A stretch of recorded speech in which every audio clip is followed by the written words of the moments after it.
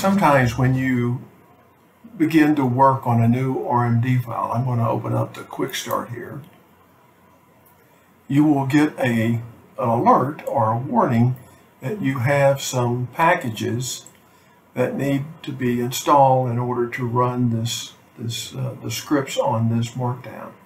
I always just go ahead and click install, and I want to always see these. It'll save you a lot of pain and suffering. So we just click install. You can see it's starting to install. And if you look down here on the background jobs tab in the console area, you'll see a lot of activity, a lot of it red, which are warnings and notices and those kinds of things.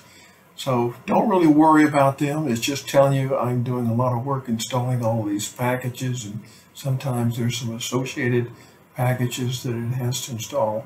It takes a while. It gives you this green bar to kind of give you a progress there.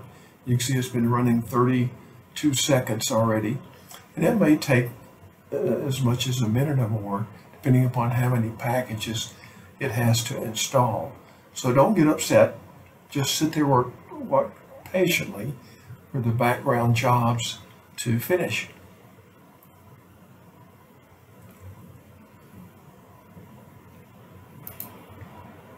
So now it looks like it's through.